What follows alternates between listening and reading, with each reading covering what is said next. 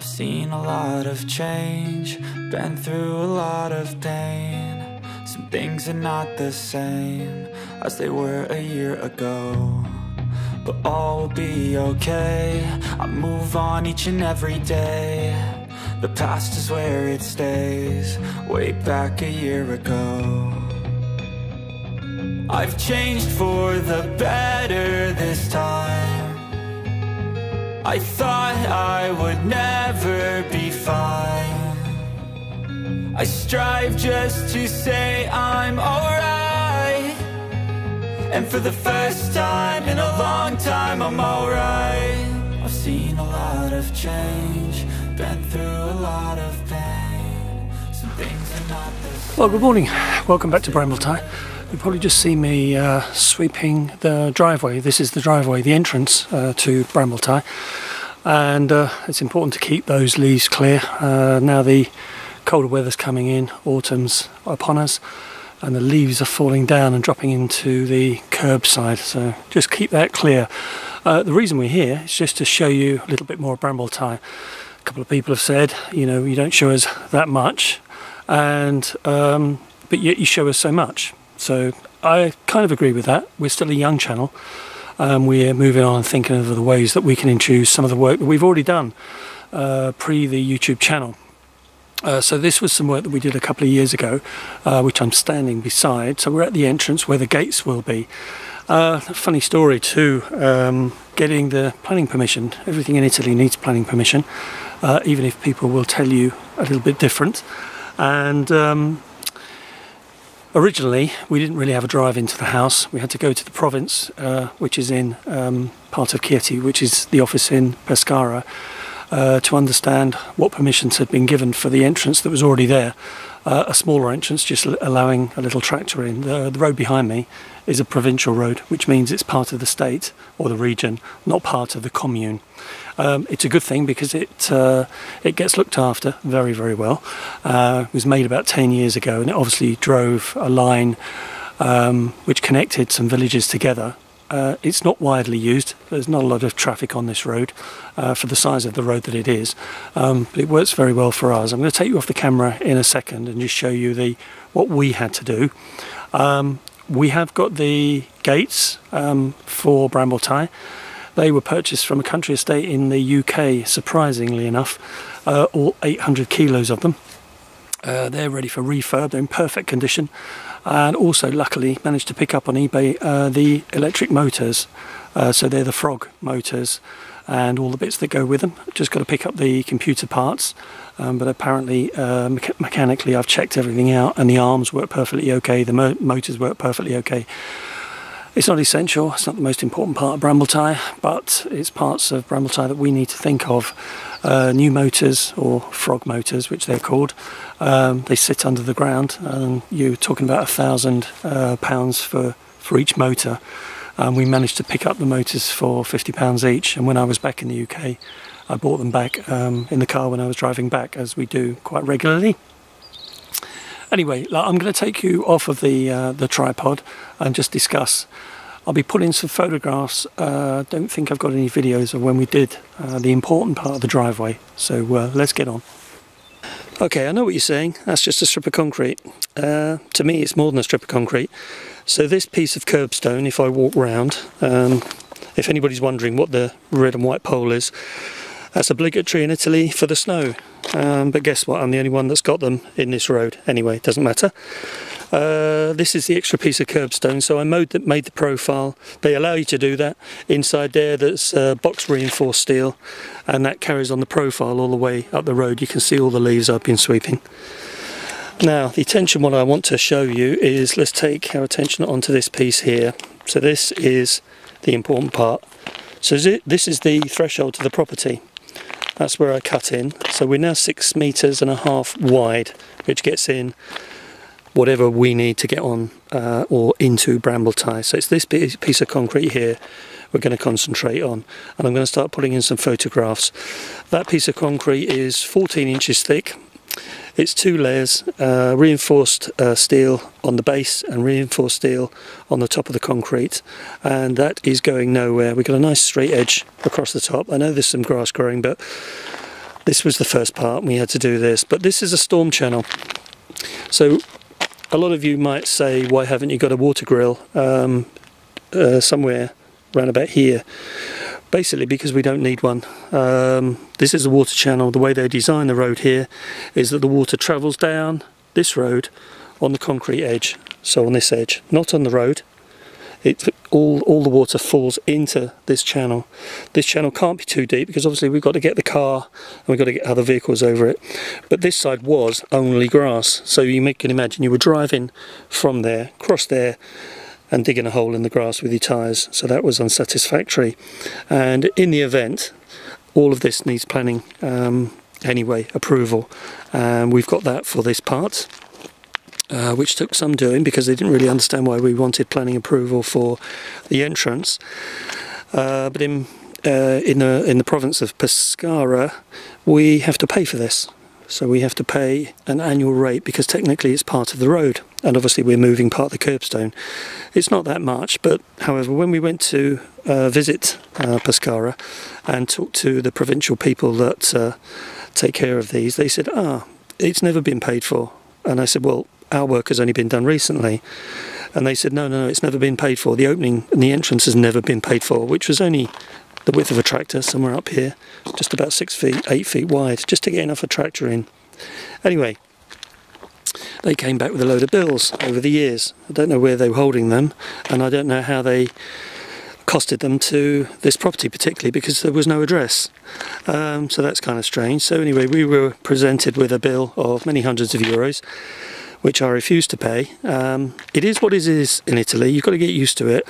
You've got to accept that the hidden is going to come and slap you in the face when you buy a property. I accept it, move on, and I negotiate everything with the people that are in charge. So don't go asking your neighbour, what can I do, blah blah, you probably get the wrong information. I simply put my case forward to them saying I wasn't prepared to pay a bill that was outstanding for somebody who owned the property before us. They kind of understood that, and we came to negotiate a price which I thought was fair and reasonable. We still had to pay part of the back payments, but nowhere near the hundreds of euros that they were asking for.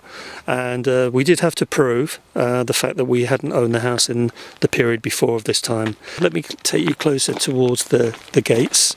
So here we have what is the entrance here. Is that, oh, just going to show you Monty. Hello Monty, don't say something for the camera. So Monty's doing well. She or he, I always call her a she, I don't know why, but he is very vocal, is getting on very, very well with Button, and it's twice the size it was 3 weeks ago. I think it's some of the food it's been getting. It's very happy. Super chatty, aren't you? Look how you can talk. What are you saying? If you only knew what they were saying. We've got drawings for the gate assemblies. We've got drawing for the under earth works, the plans, if you like, the concrete plans. The gates are, as I said, 800 kilos, which means we're going to have to dig down and put down some metre square blocks down there. But they're also going to house the electrics and water drainage and stuff like that. Now, what you can see between the concrete I've just shown you and the gate post is 6 metres.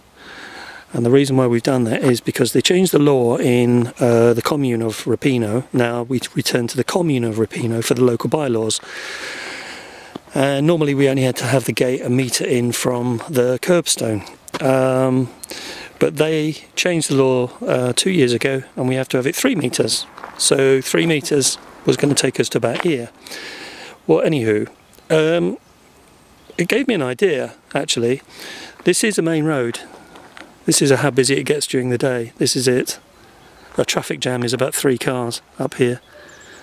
Anyway, it gave me an idea that we could actually use this entrance as a place where when you drive off the road and you drive up here, what it will mean is the back end of your car is not sitting on the road when you're trying to get through the gate. So in fact I've brought the gates 6 metres in, and that takes care of the van as well. So that's quite nice. So it's about 7.5 metres up to that white road line. So we're well inside this white line here. So that's the road line. Okay. These posts here, I think I've already alluded to them, but they are for snow. They've got to be 1 metre tall. They've got to be red and white striped. But like I said, we're the only property with them. So that's a bit confusing. But that's Italy for you. You've just got to get used to it. That's all it is. We're standing outside the new entrance that will lead onto the terrace, which is actually in front of me. And obviously we've got loads of soil and rocks to move before we get that terrace moving along. I've finished the stones inside, so we're going to reveal those at the end of this programme. It's been a lot of work, more than 1,500 hours of my work over the past 10 months, which is a lot. A lot of people are saying, why don't you get some help? It's not that easy in Italy. If we get some help in terms of employment, then we got to go through all sorts of regulations and documentation, which I don't really want to do. I've been quite happy to do this, and obviously what we can do is reveal the finished product at the end of this vlog. It's come out fabulous. It's come out exactly what we want. We were restricted by the planning as to what size opening we could have, what height it could be, and the kind of shape it could be on the side of this wall. That's a very strange thing, because it's got to be in keeping, but it's not a listed building. Strange. But because we've got a square entrance upstairs, we had to have a square entrance downstairs. And obviously we're going to end the video on revealing the inside stones. They've come on fantastic. I know I say so myself, but I've put the hours in. Each stone has taken from start to finish about 6 hours each to get them, shape them, or find them in the first place, shape them, and then get them into the right angle. We wanted an obtuse angle, so that when you open the doors, obviously the door handles of the doors don't catch on your clothing as you walk out of the property, so the angles of the stones are not straight. They go like that inside, if you understand anything I'm talking about, but I'm sure you do. But you'll get the idea, because I'm going to show you. And that's been super important. That's worked out really well. We've been munching or thinking about the beam across the top of the internal stones, and our sensors of opinion and the opinion that people we trust and that have come here and had a look said, don't do anything, just plaster it all the way down and round. Keep it simple, because it's going to be plastered and rendered on that wall anyway, and obviously we don't want to jazz it up too much. This is a farmhouse. We're trying to be sympathetic, keep it authentic, but remember, the downstairs has never been lived in. It was only ever lived in by donkeys, and when we get our donkey, it won't be able to live in there, because it'll be lived in by us. So we're looking forward to that. I know Lynn is chomping at the bit to get in the house, but we've got a lot to do. I'm going to show you a few of those bits, because in the up and coming programs we might need some help, and this is building in Italy for you. If you're thinking about it in the future, do your due diligence, which means do your research. Make sure you understand what you're getting into. We did, and we're still coming through costs that we didn't know we would get. We look at it as a positive. That's hard to do. We look at it as though it is what it is. We've got to move forward. We are going to finish the property. People ask us, when are you going to finish the property? I mean, I can give variable answers, but in Italy you've got to be patient. It's not when, it's moving forward, next job, each step, every day. Keep going at it, take a couple of breaks and look back. Work closely with the planning and the architect and the project managers in Pescara. They're there for help. Difficult to get and see. The architect is fabulous. Our architect is called Mario. He's in the village. He's full English speaking, and in that respect he helps very much, and he did work for the commune, which makes him a main feature in Rapino as far as architects go. Okay, so before we reveal the inside stones, the completed stones that we've been doing over the last few weeks, I want to show you a small compilation of the work. We've shown you one side and we're going to show you the right hand side now as you look from on the inside of the room, and show you exactly how I did that. I've got it down to 7 minutes. It is fast forwarded, but it's only double the speed, not 4 times. So that you can still see what's going on, and it represents about 4 or 5 days of work, and it's just not possible to show everything.